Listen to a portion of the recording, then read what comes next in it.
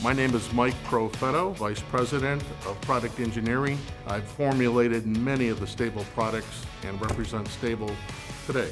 Today we're going to discuss the differences between STA-BIL Storage, the red liquid, and STA-BIL 360, the amber liquid. We're going to review differences, ways to use the product, and talk a little bit about the history of how these products came into existence.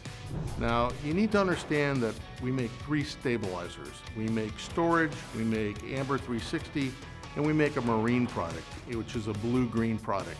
We're going to talk about the differences between these two products here.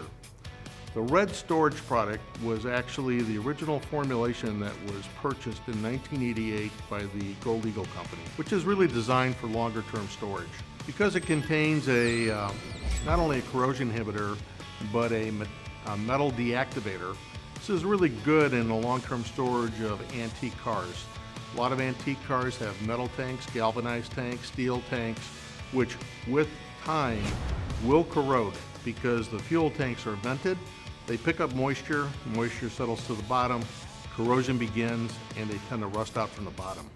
This is a great product, red STA-BIL, for storage, for long-term storage in vehicles. You could also use it for all types of storage. The amber STA-BIL 360, designed for ethanol fuels, is really for use on a daily basis every time you run your equipment. That's why this is a higher treat rate. 1 ounce treats 5 gallons because you're going to be using more of it.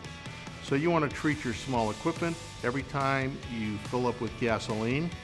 Remember to put it in the gas can, not the fuel tank of the small equipment. Biggest difference between the two, quite frankly, is treat rate. We already talked about it. Red 1 ounce treats 2.5, amber 1 ounce treats 5. Daily use for the amber liquid, longer term storage for red. Both great products, they work very well.